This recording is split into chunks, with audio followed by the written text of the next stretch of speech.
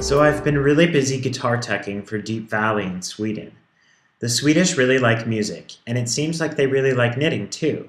Check out the yarn bombing, and these chic window display models accessorizing with balls of yarn.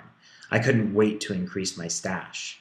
I found 3 yarn shops in just one block: Yarnfabriken, Sibehortig, and Bojans. All of them were closed.